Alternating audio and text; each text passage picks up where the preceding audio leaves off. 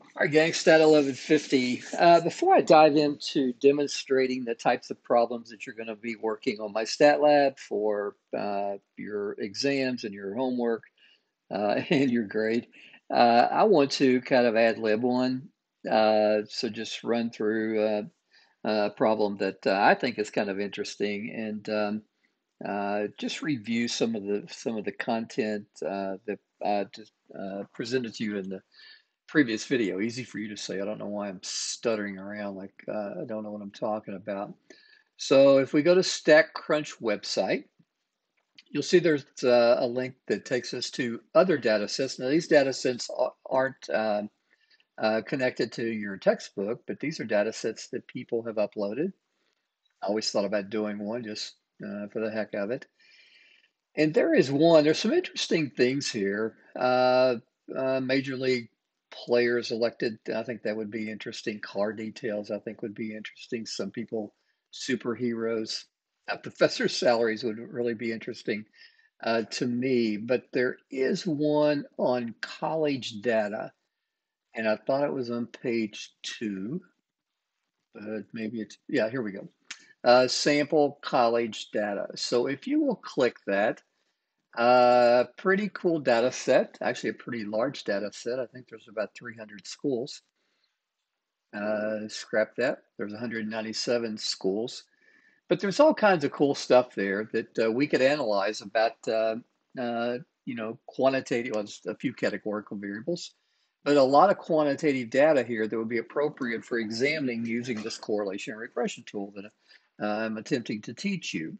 So when I look through here, one of the things that I think most interesting, and let me pump the brakes a little bit and tell you what I really find this interesting, is because both of my daughters are 18, 35 days difference in their ages. They're both adopted from China, so no craziness going on there.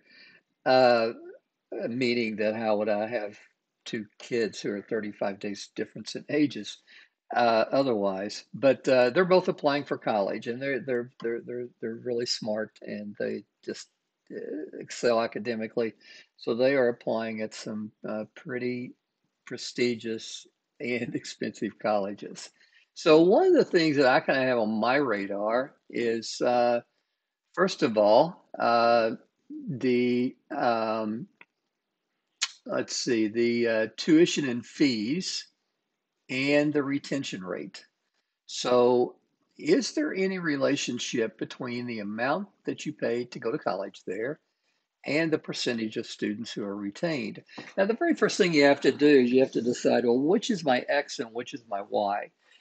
Because you are predicting Y from X, X either needs to come at the same time as Y or it needs to come before Y. For example, what if I'm predicting someone's height from their weight?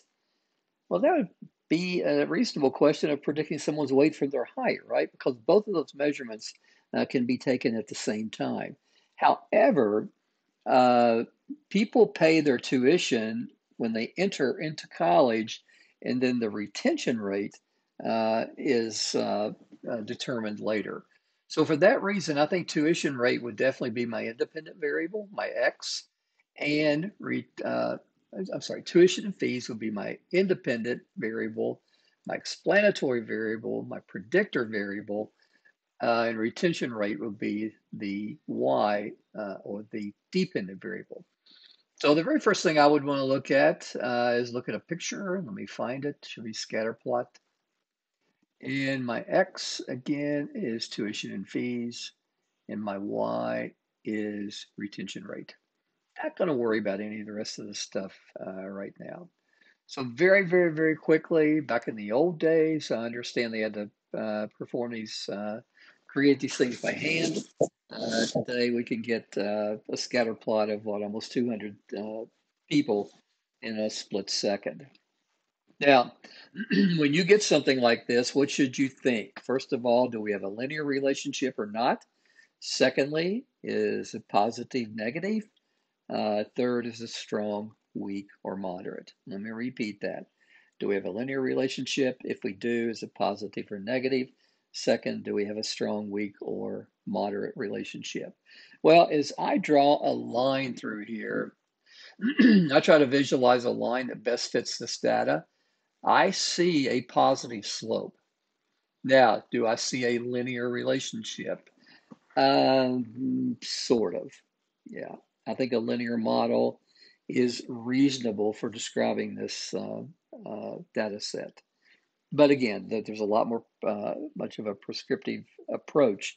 But right now we're just learning, right? We're just in the initial stages. So we're just kind of eyeballing to see if we think a linear model. So right now it's say, yeah, probably.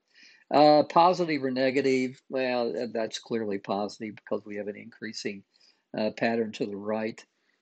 Strong, weak, or moderate, definitely not strong. There's a lot of variation over that around that line that I visualize. So I'm saying it's probably somewhere around a weak to moderate relationship.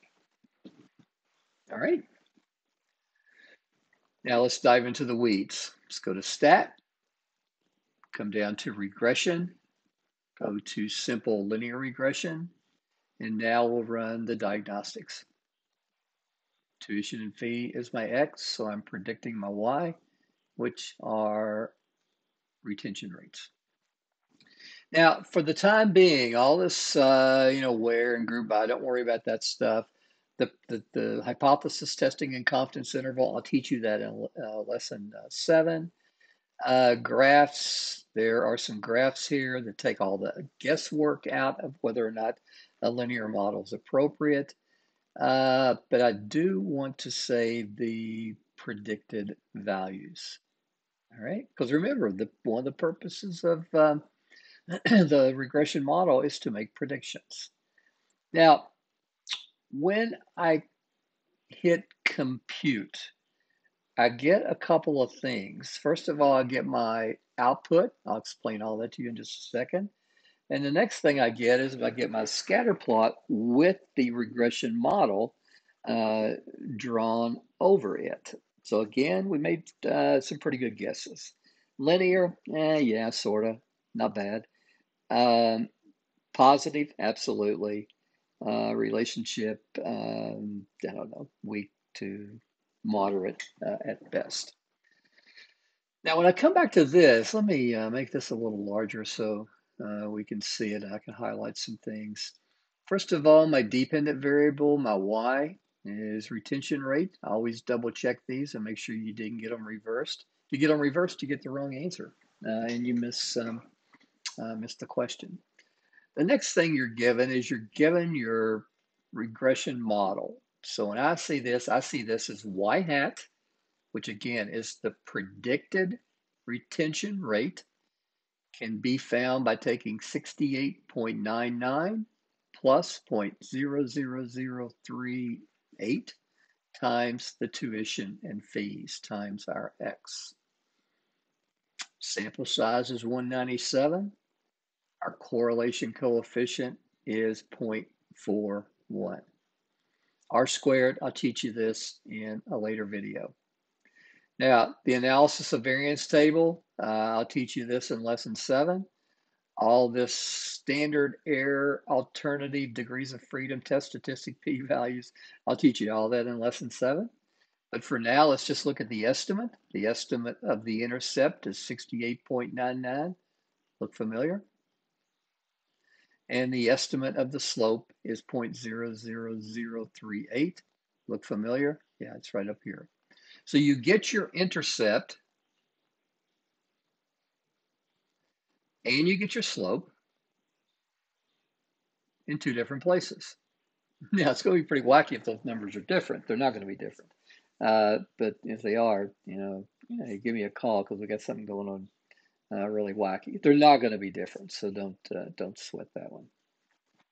Now, we have some predicted values, right? So if I was to put in each of these X values into my model. So for the very first one, I have 33,990.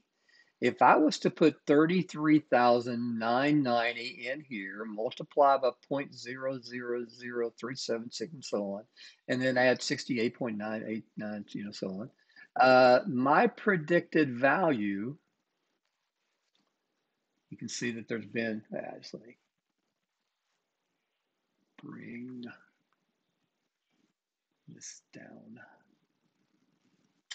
This predicted value, see there's a new column that's been added because I clicked that predicted value box, is 81.9 or 81.795, so about 81.8. And notice there's a difference in what we observed the retention rate to be, 74, and what our model predicted the retention rate to be. Differences of about, what, 8 percentage points? These are percentages. 74% of the students retained, 67, 87%. Well, the difference, and again, don't sweat it too much right now, but this will be a focus in a future video.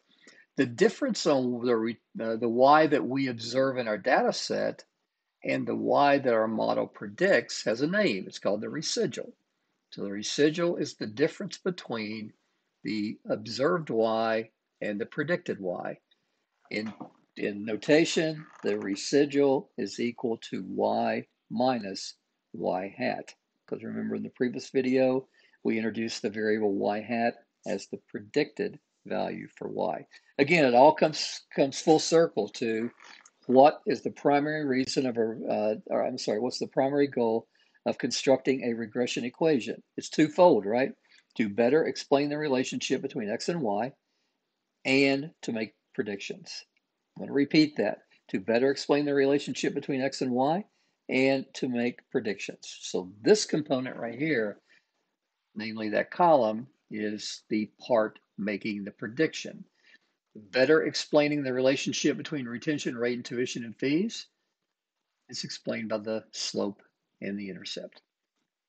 So what would be the interpretation of the intercept? For a tuition and fee equal to 0, the predicted retention rate is 68.99. Yeah, that doesn't make sense because a tuition and fee of 0, the university wouldn't exist. And a lot of times your intercept doesn't make contextual sense. What is the interpretation of the slope? As tuition and fees increase $1, the predicted retention rate increases 0.00038, let's call it. All right, I could go on and on. I could teach on regression for the next probably 6 months and just never stop talking. And but that would be boring for you. So I'm going to end this. There's so many other things I could tell you, but we'll put those in a future video. All right, take care.